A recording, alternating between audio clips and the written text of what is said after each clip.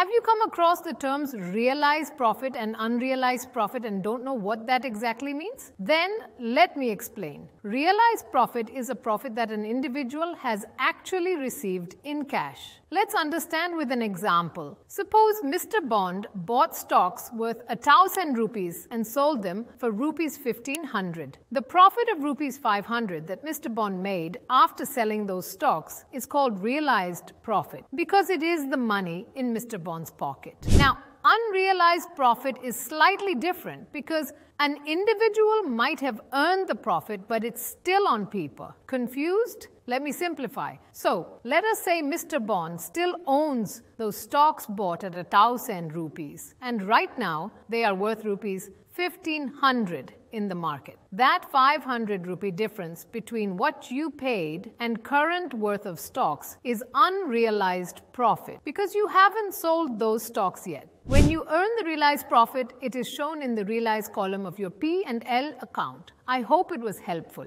Thanks for watching. Investment in securities market are subject to market risks. Read all the related documents carefully before investing. Please read the risk disclosure documents carefully before investing in equity shares, derivatives, mutual fund, and/or other instruments traded on the stock exchanges.